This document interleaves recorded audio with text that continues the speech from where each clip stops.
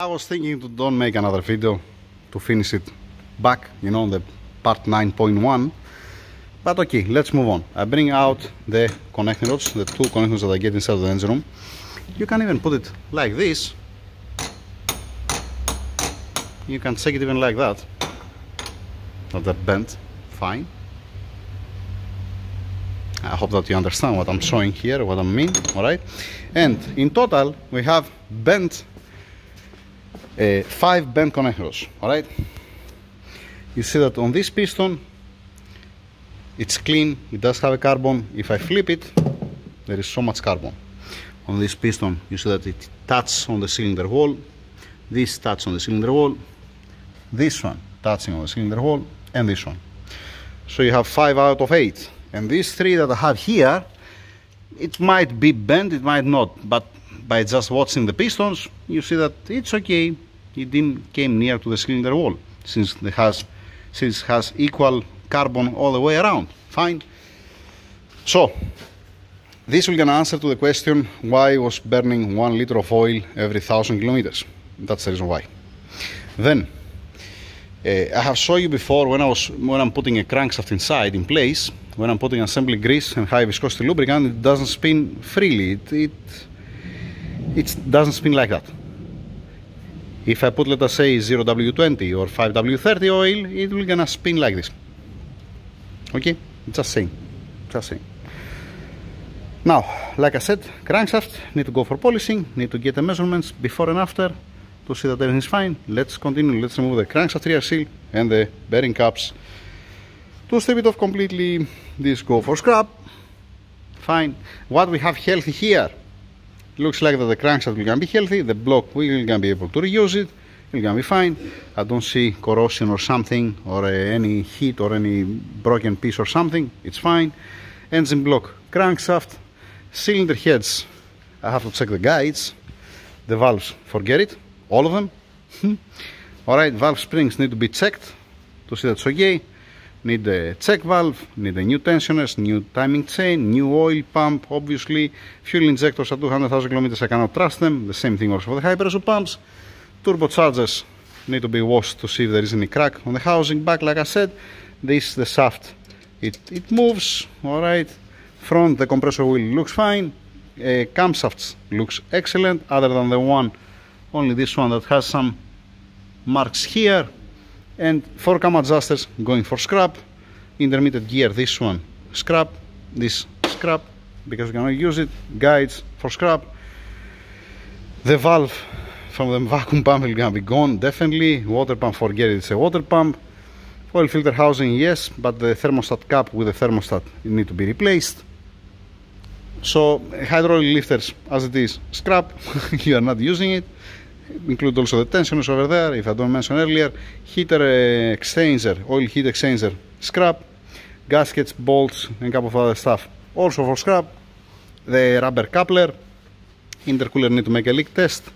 Intake manifold need to make a leak test to see that's okay. They don't have any crack. Usually the intercoolers are suffering the intake manifolds not that much, but you never know when it's gonna come the time, right, to see the failure. So that's it pretty much. Let me open also the crankshaft, remove it, and then I'm gonna show you how it looks like. You remember also why I'm saying all the time check the oil jets and to see if interfering with the pistons. If, let us say, while you're opening the pistons of the connectors, you're taking it out, if you hit any of them, I didn't hit any, never. But I'm just saying, we're humans. Maybe you're gonna hit one, you're not gonna pay attention, and you're gonna be bent, for example. That's why I'm saying all the time, even on the stock application, check if it's interfering the jet. It's not bad, you know. Let's move on. As expected, the old design outer bolts, you can put the new one that's longer and it's better than this, than the old one. Alright, obviously, I'm putting the new one, not the old one. What I want to say now, the surprise is gonna be if you said to me that this engine was not burning oil. Because if this engine was not burning oil, let us say, it's gonna be one reason why you don't burn oil. Because you're not gonna have an oil inside to burn. Only that's the reason. Alright, moving on. What else? I was willing to say something, but I forget it. No worries. Anyhow, moving on. And that's how it looks like when it's been stripped off complete. Nothing new here. This bearing is stuck on the crankshaft. That's why it's not here, probably. Not probably. 99.9%, yeah. Come on, now I wash my hands in the petrol again. Alright, that's the lower bearings. Yeah, alright, it is what it is. Thrust washer, the lower, thrust washer, upper, it's full of oil, you cannot see nothing.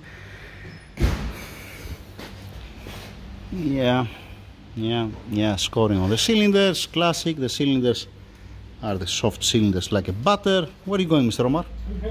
Wait, we're gonna have a test now. I'm gonna give you these two connecting rods. Tell me if they're straight or not. You have seen how it is. Use your mind, no tools or nothing. Get these two connectors on your hand and tell me if they're bent or not. This is a bent hand. By eye, my ass. No, bro, look like. No. Hey, you see? I'm giving you these two, alright? You put it one on top of the other. Fine. Alright.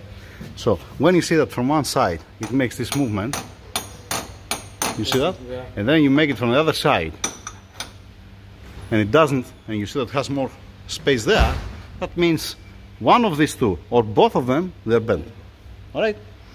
So this is a rough measurement. This is not a measurement. This is something fast to see, is it worth it to spend my time with this connector? Let us say yes or not. No. Even if you put it on this table that they're not straight, it's not straight the table, and you make like this, you see that something's really wrong, you know. Okay, that's it. Don't make me huge the video. I have different things to do today. Over and out. Thank you very much. I hope that we're gonna finish the S63 today. You're gonna come, the electrician, to make the... Call him to finalize the car. I don't want to stay here for a month for no reason. Alright. But again, the 1 liter per 1,000 kilometers, it was acceptable for this for this condition. It was fine. The valves at the heat on the pistons, it is normal because the timing chain was stretched so much, that need to be changed. Let us say the timing chain was probably 60,000 kilometers ago, before it reached. Like I said, it's gonna be very interesting to make comparison. 281,000 kilometers, 280. Omar, the E63 Formatic, it was 280 or 285,000 kilometers. No, it's around 280 to 284,000 kilometers. 280 to 284. Yeah. All right. I want to compare this timing chain that has a new design timing chain with this one that has 201,000 kilometers. It's gonna be interesting. You're gonna see that. If you have an old timing chain, again, be careful. That's it. Thank you. Have a nice day.